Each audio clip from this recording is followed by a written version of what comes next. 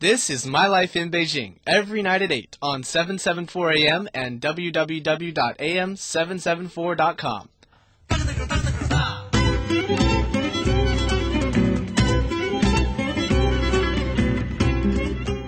外国人的北京生活，每晚8点至9点，老外眼中的北京。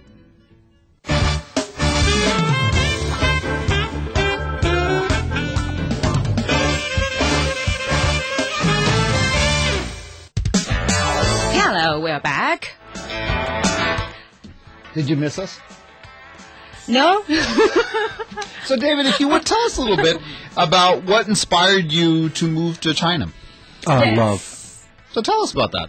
What? You want to know about my love life? You moved to China for love? That okay, sounds like an interesting story. It is an interesting story, to me anyway. And I've heard it, and I happen to know for a fact it's an interesting story. I was... one of your job as well. I was married for 30 years, and I lost my wife about 7 years, 6-7 years ago. And after that, I knew that I wanted to marry again, because I liked being married, and so I thought maybe a good way to do that would be to use one of the online dating services. And so I used Match.com. And I dated a lot of women in the United States from Match.com and met a lot of interesting people, had a wonderful time, made some friends who are still my friends. But nobody quite clicked. Because I'm picky. But every now and then I would get a message from a woman in China. On Match.com, and I would look at the picture and say, and read the description and think, well, this seems like a it's an English website, right? Yeah, and you got a reply from a Chinese woman. Well, often. Not often, but maybe a couple times a month, maybe, and I would think, well, this seems like a... Match.com. Yeah. I'm 45 and single, so this is an important note here. Continue. So I thought, well, she seems very nice, but she's in China, and I'm here, and so that doesn't make any sense. And I would write some polite note back and say, I'm sorry, but I'm probably too far away to be useful. And then I had a sabbatical. To be useful. I think a husband should be useful. Well, indeed. My wife thinks that, too. So we get along well. Too far away to be useful. I guess this has been my mistake all along. You're not useful enough. Yeah, apparently not.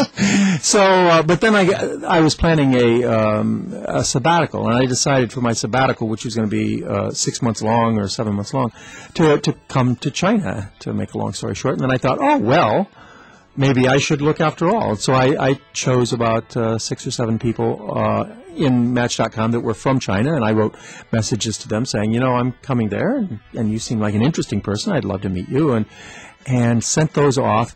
And I'd say about 3 weeks later, I was completely taken with this woman, and she responded nicely. And that was in September. And December, I was here for 5 days, and then in March she was there, and in April I was here again, and then June I came back for my sabbatical, and then the rest is history. We got married. Wow! So it's all about listening. Yes. Wow! So that's a beautiful story. Yeah, and she's lived in Beijing all of her life, and Have you asked her about why she was going onto that website to find the better you have half? to ask her. I'm not going to speak for her. I think I could get in trouble. She was looking for you specifically.